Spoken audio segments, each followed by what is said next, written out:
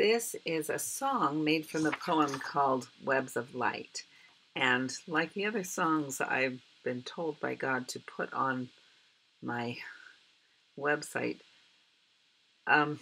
it's highly inadequate because I'm not a great singer and I don't have a lot of good equipment for recording music. So bear with it. It has a lot of power with it. And it seems to be able to reach really deep places in the soul. The webs that string through heaven flow, unite our hearts with those before.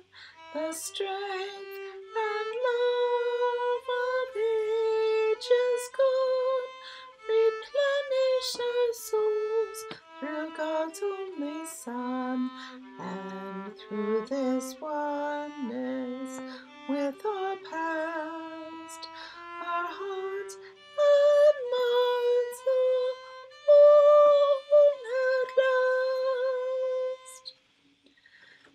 The dark abyss had taken on without our webs to give us light, for in the darkness we had lost the strength of our fathers at a great cost.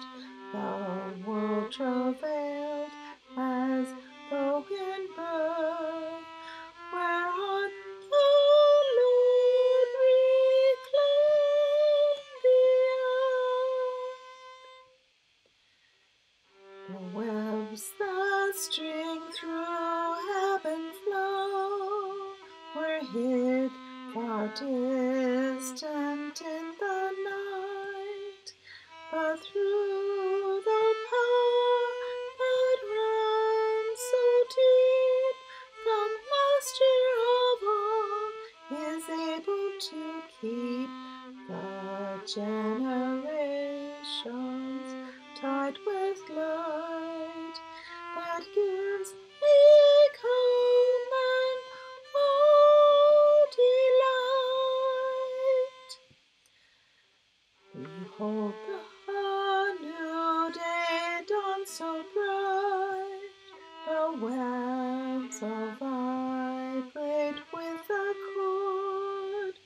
The light of Christ now flows as one, connecting the hearts of Father to Son, that Zion can now be restored. For we have come back to the Lord. Now bride and groom unite the earth in music of impassioned joy. Earth, water, wind, and fire supply creation's delight to please the eye and cause the heart to